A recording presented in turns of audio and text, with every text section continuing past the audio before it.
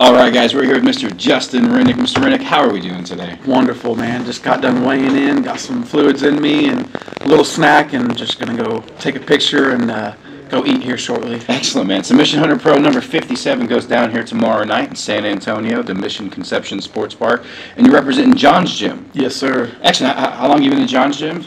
I've been there almost 4 years. Okay. Almost 4 years. Yeah, training under my head professor, Travis Moore. Just killing it, man. We just grinding every day, getting ready for this, and I've got Submission Underground and ADCC trials coming up, so we're just every day, man, we're in there just hitting it hard, just getting better. Tell us about jiu-jitsu, man. How'd you get started? So, man, actually I was 14 years old.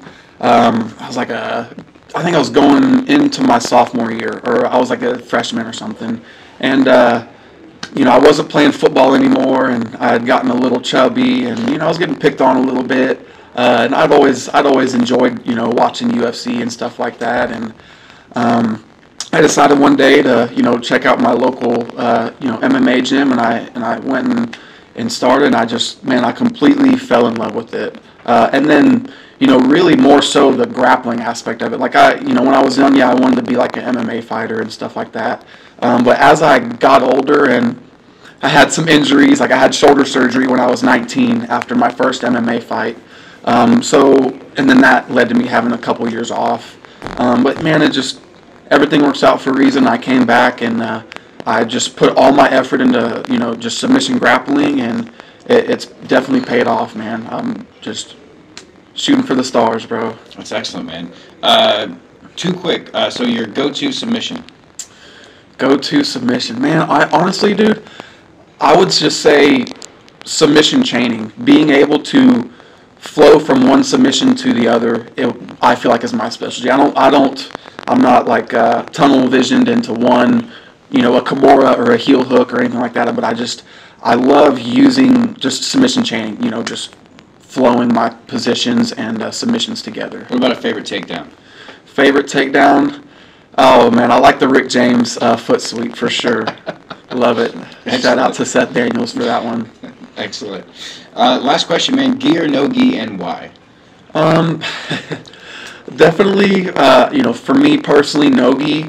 I just personally feel it's more exciting, a lot more scrambly. But now, ask me in 20 years, and I'll probably be a hell of a gi guy. Believe me. But I do like the leg locks too. So when you put the gi on, that kind of changes a little bit, especially with the reaping and the heel hooks.